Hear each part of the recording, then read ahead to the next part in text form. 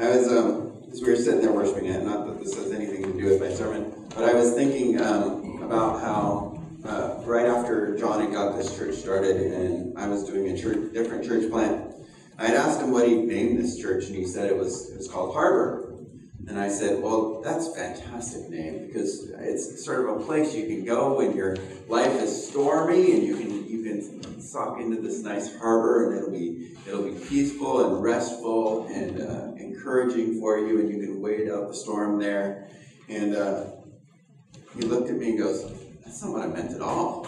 A harbor is where people, it's buzzing with opportunities, and people are connecting with other people, and then they sail off from that into their adventures, and that's what a harbor is. And I go, And then he goes, well, you named your church The Well, and that's just stagnant water sitting in a big...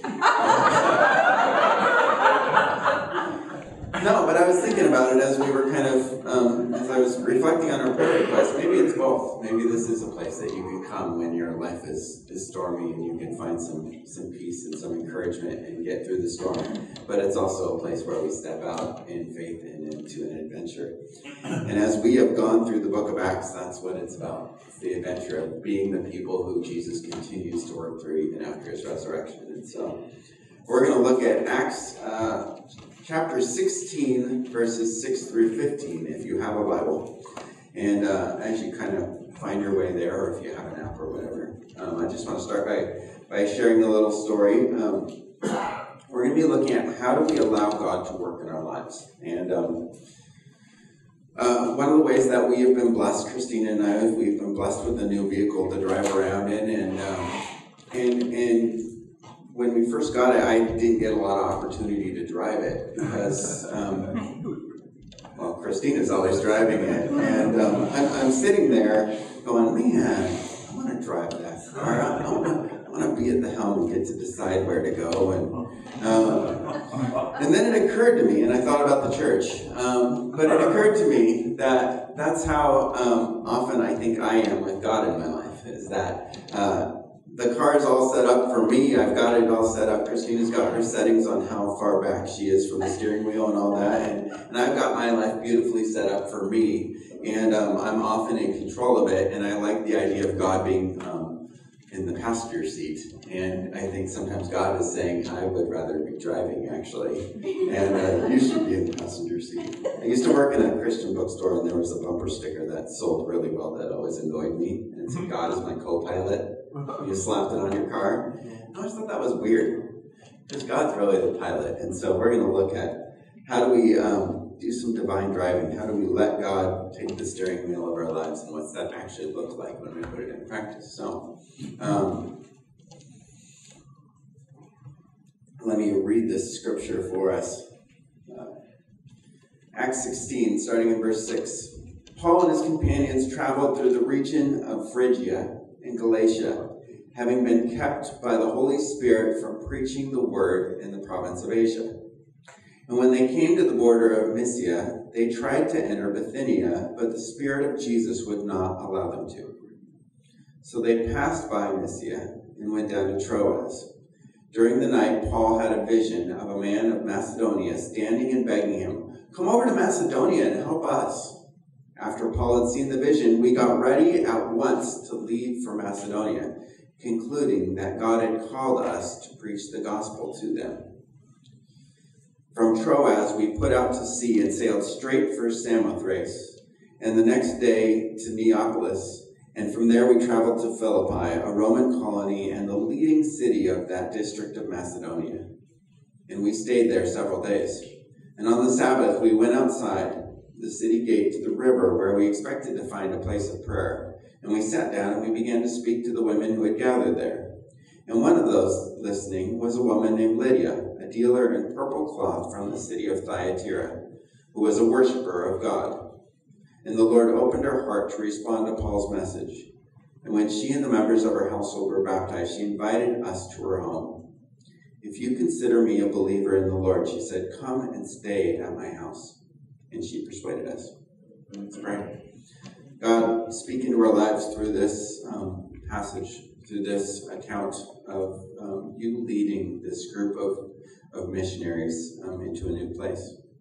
Hope connected to our lives. We love you. Amen. Well, as I was thinking on this topic of what's it look like for God to direct our lives, I was thinking back to how faithful God has been in areas of my own life. And one of the ways that I think God has really done incredible work is in our marriage, Christina and I's marriage. Last weekend we were away at a marriage conference. It was a good time,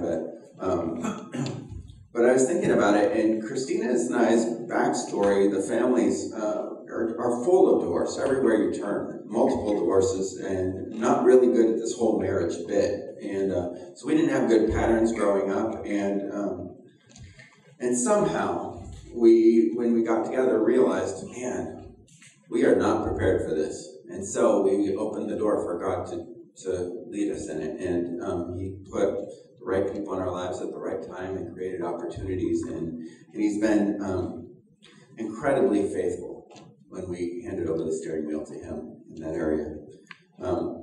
Currently, I need to hand over the steering wheel to Him a little bit more in an area that has to do with confidence. I have a tendency to look around at you all and at the elders and such and go, did I do it right? Is it good enough? And God keeps nudging me out into these lands where I have to actually stand with Him and trust Him to be enough. And I struggle with confidence nearly every time I preach. And so Christina has to put up with that in the morning, so it's amazing we're still married. But can you think of an area in your life where you would like to see God move? An area you would like to see strengthened? An area where you think some good things might happen if you were able to hand that over to the Lord? Or maybe it's a relationship or a situation. This passage that we're looking at has some keys on how to do it. It gives us three things that happen in these guys' lives that I think can help us do that in our lives. And the first one is simply this. Let God have your plans. It's interesting how God interacted with Paul and his missionary friends' plans. Let me read verses 6 and 7 again for you. Paul and his companions traveled through the region of Phrygia and Galatia, having been kept by the Holy Spirit from preaching the word in the province of Asia. And when they came to the border of Mysia, they tried to enter Bithynia, but the Spirit of Jesus would not allow them to. And that kind of brings us to this first part of what it means to let God have your plans. And it's to ask a question, and that is, am I being blocked? This is a strange thing. These guys were sent out. They were going to go share the gospel. They're heading towards Asia, and they go, that's where we need to go. We're going over there, and that's where we're going to go preach. And we don't really know what it looks like when the Holy Spirit says, no, you're not going there. But it says first they were blocked, and then that the Holy Spirit wouldn't even allow them to. And my guess is it was a series of events that happened in their lives. Maybe it was a clear sense among them all that this is not the way to go. But sometimes I think we get to a place where we know we're not going in the right direction. Something happens in our lives. I know one of the most often prayers that I've prayed is, God, just show me the right path to go. And sometimes that happens really beautifully. I know when I came to Harbor, I was clearly in a stuck spot that I could not move forward in, and Christina and I took a weekend to try and pray this thing through, and we were on our drive home, I go, I should go work at Harbor. And I called John, and John goes, you should come work at Harbor. And it was very clear. Those are rare, friends, that those things seem to happen for me. A lot of times I pray, and then I'm left with multiple options, or no answer, or paralyzed with no options still. Do you ever get paralyzed in those moments of too many decisions or no clear way forward? And my tendency in those moments is to get frozen. Go, oh, now what? And I just get stuck. And a good friend of mine actually one of the guys who helped lead me to Christ. I was talking to him about needing to grow at some point in my journey, and he goes, Chris, God doesn't steer parked cars. That's true. And I wasn't taking any steps because I didn't know the right steps to take. He said, get moving, and then let God steer you. And I think that's how part of this works. So the first thing, if we're going to discern how God can impact our lives, I think is to go, am I stuck? Am I stuck in a rut? Am I stuck in a bad spot? Am I stuck in a place that's not working for me? I know at one point when I decided I didn't want to be a pastor anymore, it had been a really, really hard season, and I said, I'm going to go back to being a admin assistant. I had done that. I could file papers and be the nice guy at the front desk. I can do that. So I went back and started to do that, and it was not working. It was horrible. Another thing I'm thankful that I'm still married through, because Christina had to put up with me coming home and going, I can't deal with this job. It's horrible. And I was trying to grind it out, but I wasn't making any progress, and it wasn't working at all. And everyone around me could tell, and I could tell. But I was stuck, and it's important in those moments to ask the question, is this working for me? Because if it's not working, it's time to go in a different direction. And then this week I was having lunch with a guy who I met when he was in 6th grade. He was in my youth group, and now we're good friends. And we were talking, and I think I gave him some encouragement about something he could do in the mornings to connect with the Lord. And he goes, do you do that? Wise kid. And I said, I used to. But lately I've been getting up and playing video games. How's that working for me? I kind of miss my time with the Lord, actually. Need to make some adjustments. So, figure out where you're blocked. Figure out what it means to move forward is to stop doing that. The other side of that coin comes in verse 10. It says, after Paul had seen this vision of a man in Macedonia, we got ready to leave for Macedonia, concluding that God had called us to preach the gospel. By the way, that's the place where you see us start to appear in the book of Acts. Luke joined the journey. Before he had been writing about they and them. And now he says us and we. But Paul had this vision. He went to sleep. He had this vision that night of this guy in Macedonia and said, we got to get up and go there. Now, it seems really easy in Scripture that these things happen, that you go, man, he just had this vision, God made it abundantly clear, and off they went, right? But there were so many ways that they could have written that off. They could have gone, well, no, Jerusalem said we need to go to Asia. We have this plan. We pulled out a map, Paul. We already looked at it. We already know which freeway to take. I mean, we had the GPS all set up. What are you doing? We're not going to Macedonia. They could have said, Paul, you probably ate something funny last night. No more mushrooms for you. I mean, this was not a clear picture. But they woke up, and Paul goes, I had this nudge to go over here and do this thing. And then he shared it with his friends who were with him, who knew the Lord. And they go, you know what? That does sound good, Paul. This isn't working over here. That sounds like a really good plan. And there's something about leaning into these places where we feel nudged, especially doing it with partnership with some other Christians and saying, is this a good idea? I'm going to bounce it off some people. And I don't know if you remember, but when I first got here at Harbor, I started up a small group. And I was like, I want to do small groups. I like small groups, so I'm going to do one. And it was me and Larry and Alice. And then it was me and Larry. And then me and Larry stopped doing it. And that was all of a process of about a month. It was just something I felt like doing. I leaned into it. I didn't have any community around me saying whether it was a good idea or not. And then recently started up another small group, and it was a very different experience. Just looking around and going, I think the church could use a small group now. And I began to talk to people, and they began to go, that's a good idea. Let's do it. And it's a totally different thing. It wasn't a bad thing that we leaned into that first small group. It's okay to lean into a nudge from the Lord and then go, guess it was just the pizza.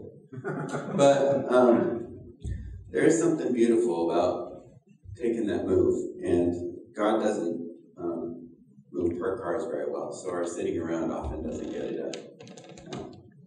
Recently, I have one of these little nudges that popped up in my life. Me and Molly take clothes down to Union Gospel Mission. Another thing I did when I first got here was go, hey, we should collect some clothes for Union Gospel Mission. It'll be fun. Let's do it. And Molly goes, yeah, we should. And she's kept doing it ever since. It's been 2 years of Molly bringing clothes down to Union Gospel Mission, and it's awesome. And I got the chance to go with her, and it was really fun. And I got out of the car, and I had this bag of clothes, and I was handing it to the Union Gospel staff person, and he goes, are you a size 34 waist? I thought that was awkward. I said, sort of. Sometimes. Used to be. Anyways, he goes, no, I just, there was a guy who was here earlier, and that's what he needed. And so I was wondering if you were bringing your clothes. And I go, well, these aren't all my clothes. This is our church's clothes. I'm a pastor at this church called Harbor Church. And he goes, oh, I'm the chaplain for the mission here. You ever want to come down and preach? That'd be really cool if you came down and preached at the Union Gospel Mission. And I go, I don't know. Yeah, I'm a brilliant pastor. But he handed me his business card and goes, just think about it. And so now I have this business card sitting on my desk. But if I don't act on it, it's not going to go anywhere. So I think I need to lean into it. And we'll see what happens. But it's these nudges. And I love how Paul and his friends respond.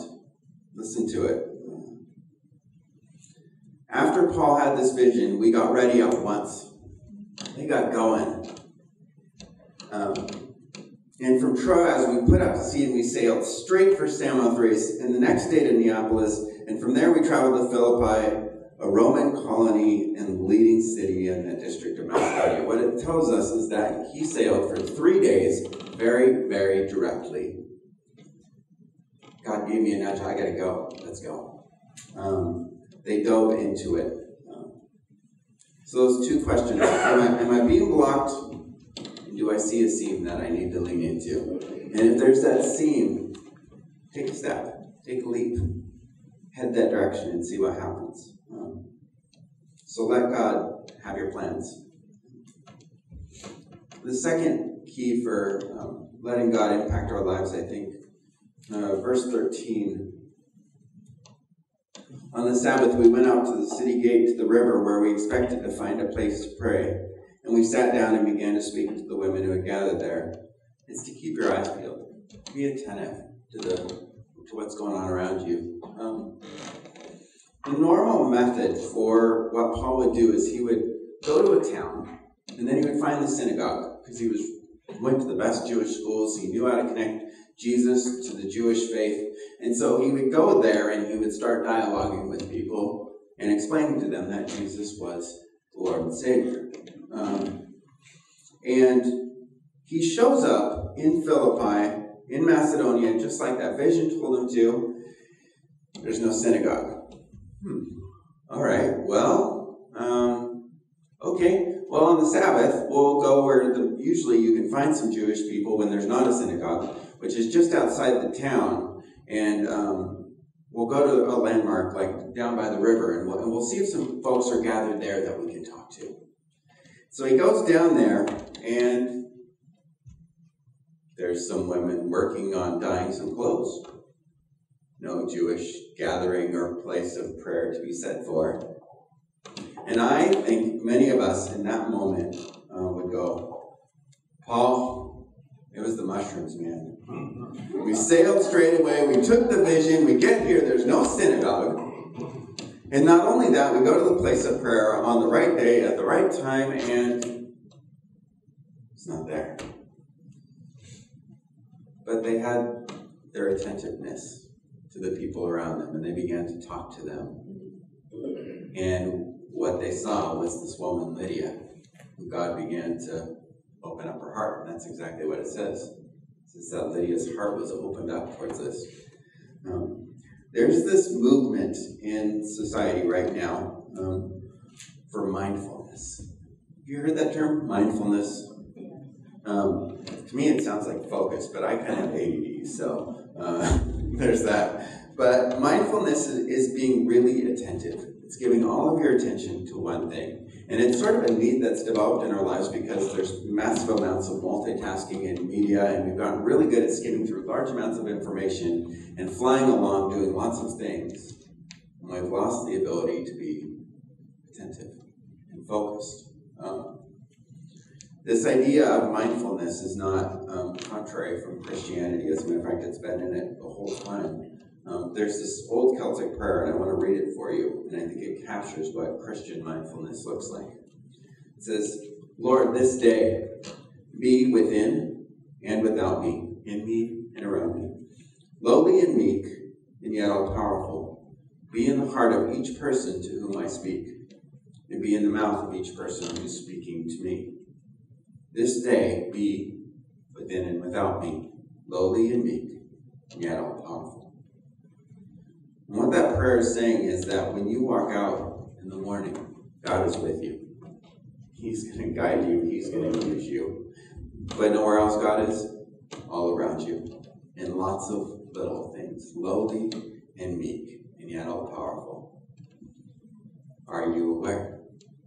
Can you pay attention enough to see Him? Will you let God show up in your day? It's a crazy thing. I didn't bring the number because this occurred to me just this morning, but when you look through the Gospels and you look at the amount of ministry that Jesus did that was planned versus things that just came up, you will find that the great majority of what Jesus did just came up. He's sitting by a well and a woman shows up. He is walking with his friends trying to talk to them about something that was incredibly important, and then somebody rolls up on him and goes, "Can you help me? My son has demon." And somebody asks him a question, and he goes, "Oh, well, let me give you a really incredible answer to that." He was mindful. He was attentive. He was aware that God was at work in the world. And friends, it's an exciting thing to get up in the morning and go, know for where God's going to take me, but He's going to use me, and He's going to show up. So will I be mindful of it? It's sort of like a dog whistle. You know the sound is there, but most of us miss it. And I think with just a little bit of more attention, a little bit of asking God to show up and saying, "I'm expecting to see you today," we'll actually be able to see God do some stuff. Here's a couple suggestions. Do you know your neighbors? My mom is incredible at knowing her neighbors. She's attentive to the people around her, and it's creating opportunities now that I get to go walk into. This afternoon, one of our neighbors got diagnosed with cancer. He's about to go through a really aggressive treatment. And the thing that he really, really wanted to do before his treatment starts is carve a pumpkin. My mom doesn't carve pumpkins very much, or I don't know if she's even able to. But I love carving pumpkins. Christina always looks at me and goes, "That's all you." But I will carve a number of pumpkins during this Halloween season. And I go, "Mom, I have all the stuff. I got the little pumpkin saws and everything. Can I come help Jerry carve pumpkins?" And she's like, "That'd be fantastic."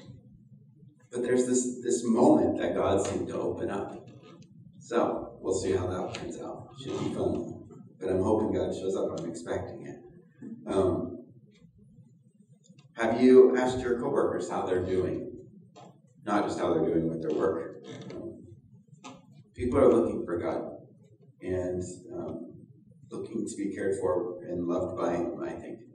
So they're there. Another one is helping people with a project. My buddy Dan had a neighbor who was totally into beer making, like home brewing in his garage thing. I wouldn't drink that stuff. But Dan really wanted to learn about this. this, and so he decided to go meet his friend, and hours spent making beer turned into good ministry time. And now that's a priority for Dan's life, is to spend some time with this guy. Paul showed up in the moment of his life that, whether it looked like it was sacred or not, in this moment that he wasn't expecting, it didn't turn out like they expected for this great ministry project.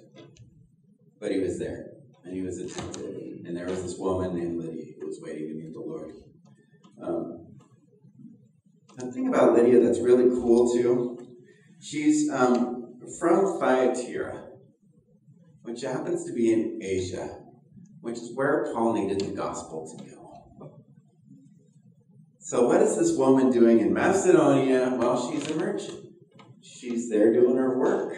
And they knew that the gospel had to get to this place. But the Lord didn't let them do it. But Lydia was there. And when you look in Revelation chapter 2, you'll see letters to all the churches. One of them in there is the church in Thyatira.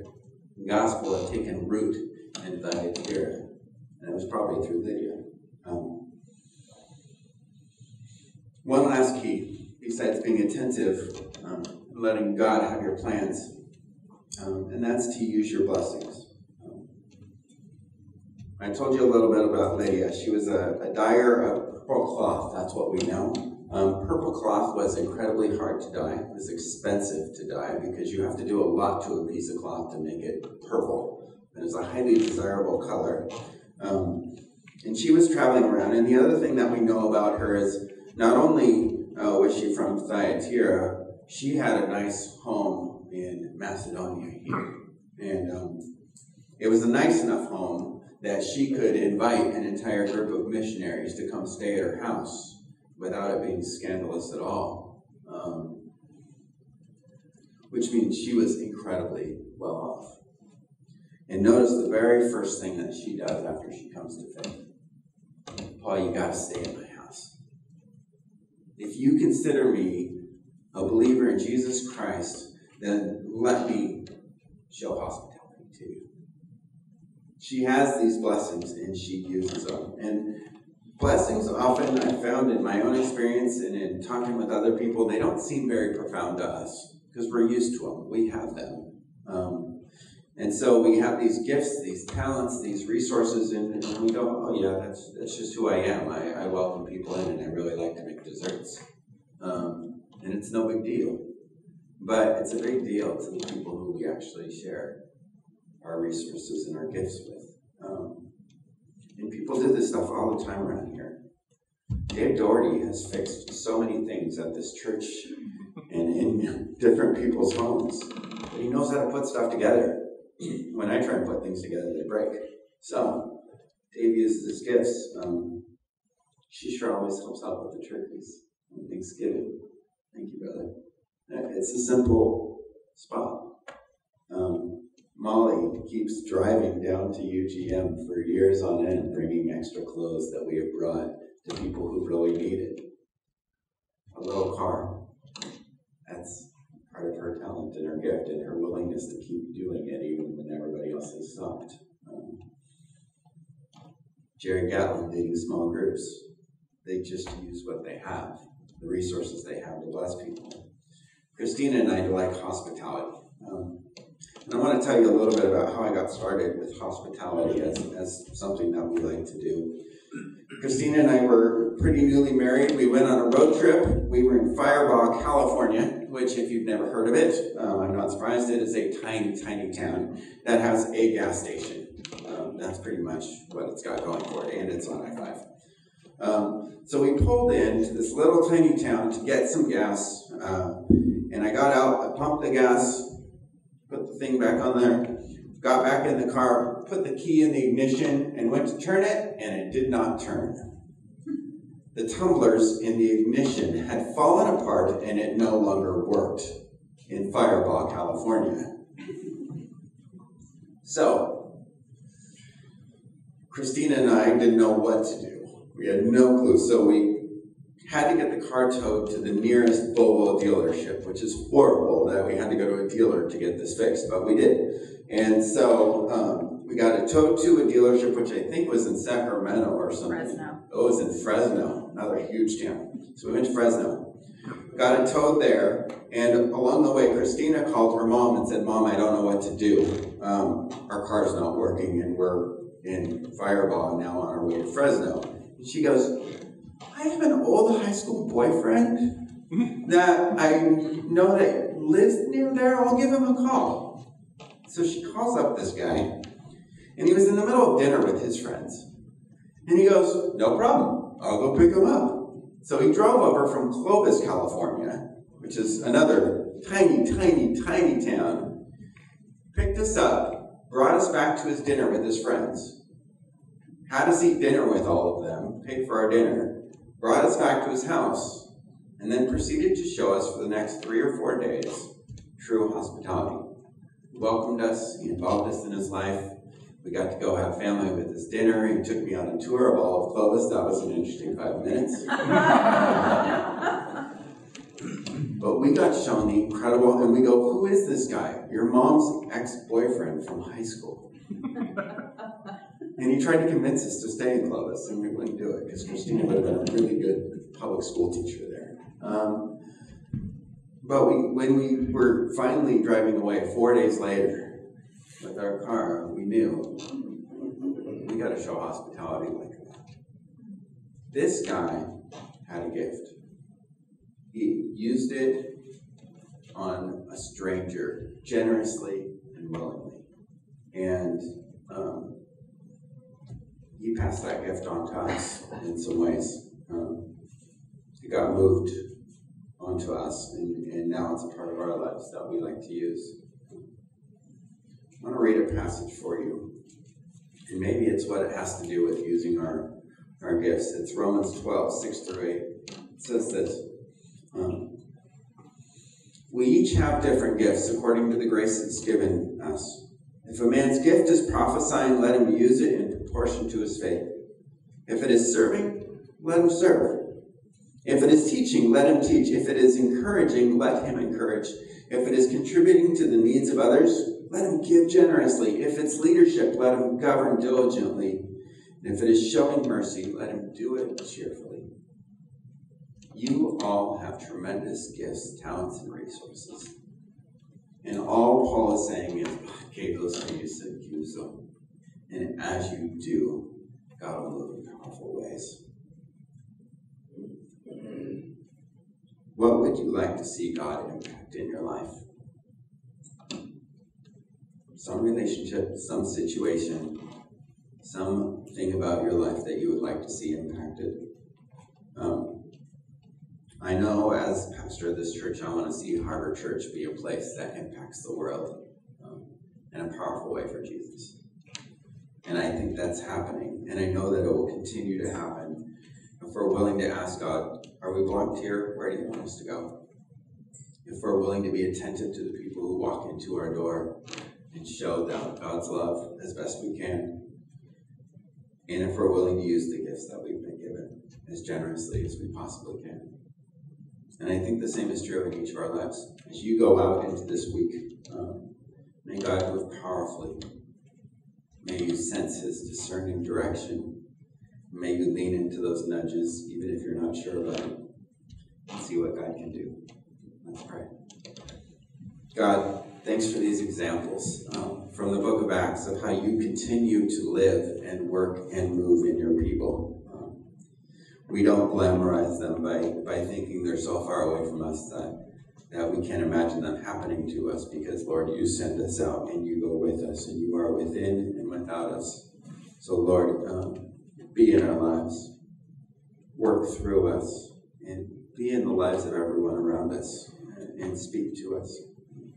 We're open to your leading, and we love you very much.